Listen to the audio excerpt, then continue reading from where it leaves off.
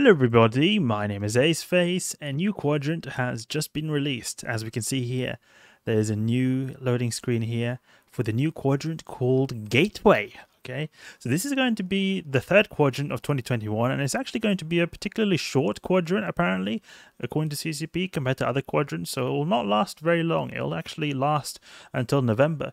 If we go here in the patch notes, you can see here some focuses that CCP tries to emphasize here. And in short, the main focus here is to be a fresh new player experience for new players. This is pretty much being what people have been anticipating to be the next big patch for EVE Online.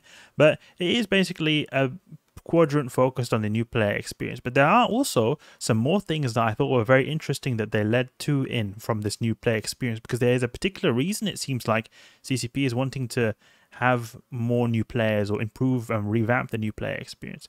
But we can see here, this starts then in November, the fourth Quadrant, and also what I think will be very interesting here is that they're going to update scarcity. So you know all this like scarcity stuff where like reduced minerals, everything in general has been nerfed in terms of ISK making. Apparently this is going to stop in November. I've heard a lot of stuff about that, so hopefully it will when they say it's going to be updated resource scarcity.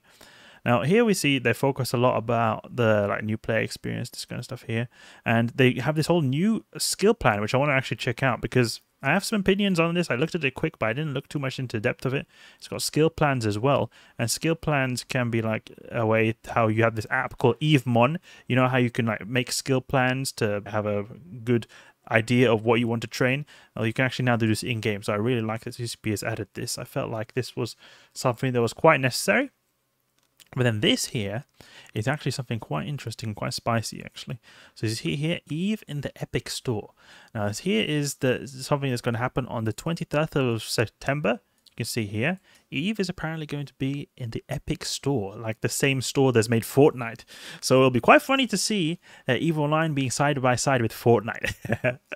But hopefully it introduces a lot of new players and broadens the horizons for EVE Online so that a lot more people will encounter this game.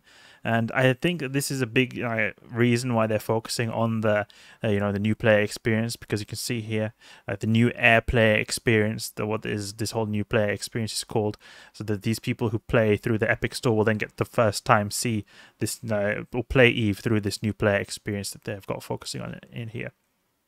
Alright, so that's pretty much the patch notes right there, but I want to check out the new skill plans and also the character sheets, because the character sheets, they're quite spicy, and I looked just quickly at it when I logged in earlier today, and I was not actually that happy with it. It was not really what I would have wanted from a new skill plan, but we'll go over it right here because it is quite different from the previous one. So we'll first go in the character sheet. So remember how before you went in the character sheet and then you had your skills here, but now there are no skills here. You just go straight up to implants, like home station kind of thing.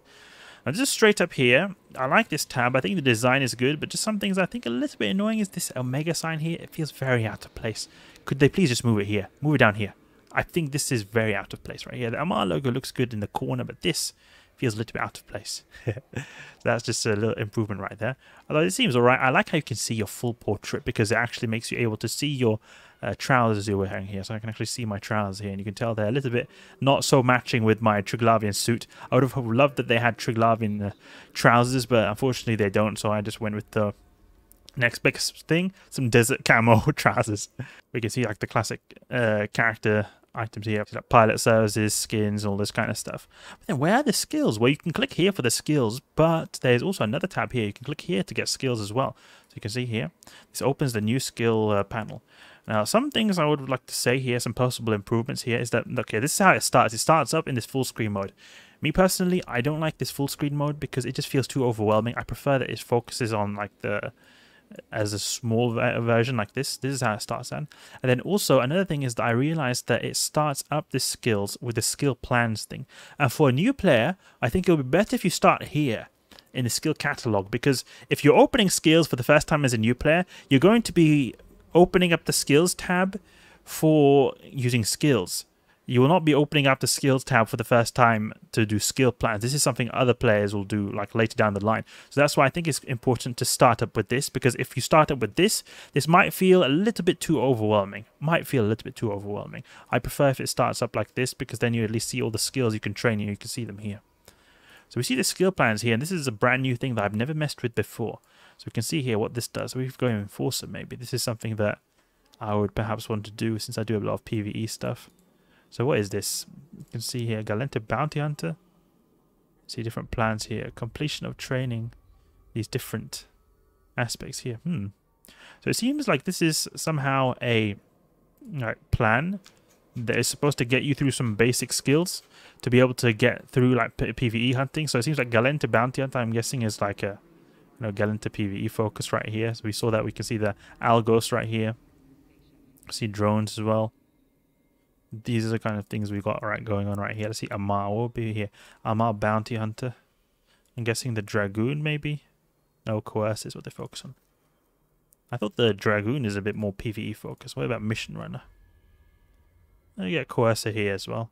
I mean, these are some basic plans. Same way, like, we've got these community fittings. We've got these plans here as well. It's quite interesting. I think it'll be very nice to be able to have plans that you can, like, plan more in the future.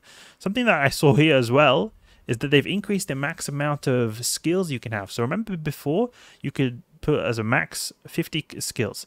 Now we can have 150 skills.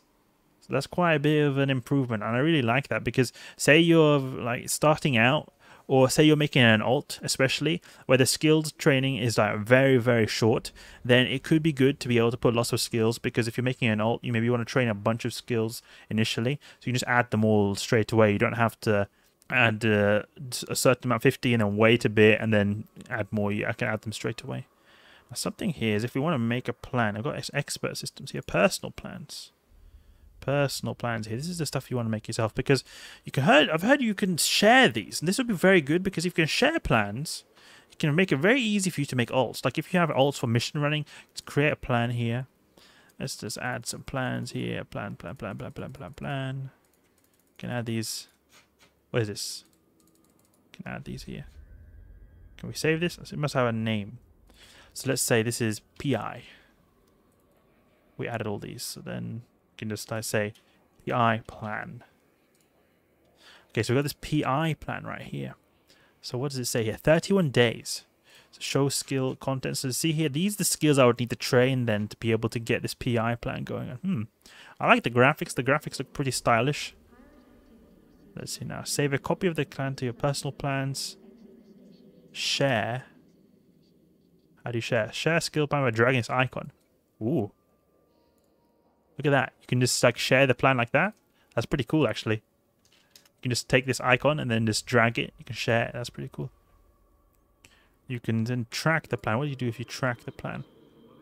So you're tracking this like this. I'm guessing that this bar here becomes smaller when you have completed this untracked plan. There we go. All right. Okay, that's pretty cool. We can delete this. I'm not really too bothered about PI right now. So we've got these certificates. Is there anything like later than this? There only seems to be 2 here. It's pretty basic. But I mean, what can you do? What can you do? It's not really much. I mean, they're just plans. They're not really. They can only come up with a certain amount of plans. Okay, but we've got the skills here, the new skill menu, and I like the look of this graphic right here. I think this looks very nice compared to the previous one. But something I'm not too big of a fan of, the way the skills are shown right here. I do not like that. And I'll show you why. So if we go to a type of skills that are more, I've got more skills like here. Look how much space this takes. This takes a lot of space. Let's see if we can find a bigger one. Where's gunnery? There we go. Gunnery. Look how much like space this takes. I would have liked it to be more compact. Like you could fit like 2 skill bars in between this. See how much space this is taking? And it's not like I can like resize this or anything. It's going to be still the same amount of like density. So if we could have like a way to do like a compact view, for example, that would be very good. You can see how like there's so much space in between these. It feels very unnecessary in my opinion.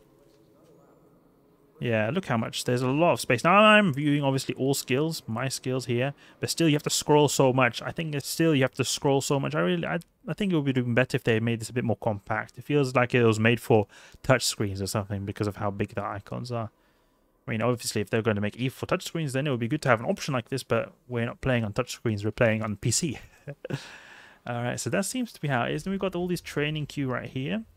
Can we make this a bit smaller? This gap right here feels a little bit too big. I don't know, it's just me, but I feel like it's a bit too big. Alright, so let's see now. We can see all the skills. What does this do? Add skills clipboard. Okay, we can clear them here, a bit of bulk stuff. And we can pause and use skill injectors. Something I think that would be cool they could add is that, you know, with like attributes, how you got this. However, I've heard like a lot of people saying on different places like the forums, etc., is that they're going to rework attributes. But I think it would be quite cool. Like, you know how we have the attributes right here that determine how fast you train skills. Maybe if you like hover your mouse, you see like the attributes. So like it'll say primary and secondary attribute. You can see obviously here, I guess. But it would be nice to also be able to see here because not everything is exactly this way. An example would be in spaceship command. If we go here, if we go, for example, Amar Battlecruiser, this has the primary attributes perception and the secondary is willpower. But if we go and say Marauders, Marauders is over here. You can see here the primary is willpower, so it's a little bit different.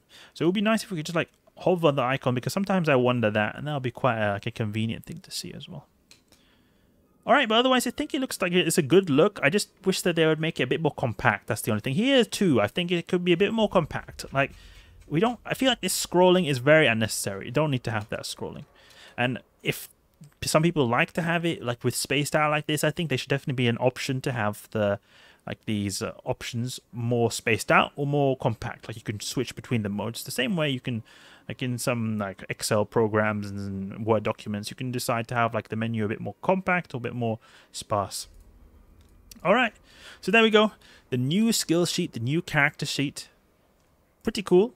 I like the way they're going, at least making Eve look more modern. It looks more like a modern game with all these new changes. I hope they keep going on in the right direction, especially with just the general like PvE and EVE Online. You know, this whole new player experience looks really cool and modern. I can't wait to eventually see L4 missions and other type of PvE activities get reworked the same way. We're getting a really new modern character sheet and modern new player experience. So anyway, hope you guys enjoyed the video. That's my thoughts on the new Gateway Quadrant. If you did enjoy the video, please leave a like and subscribe. I'll catch you guys later.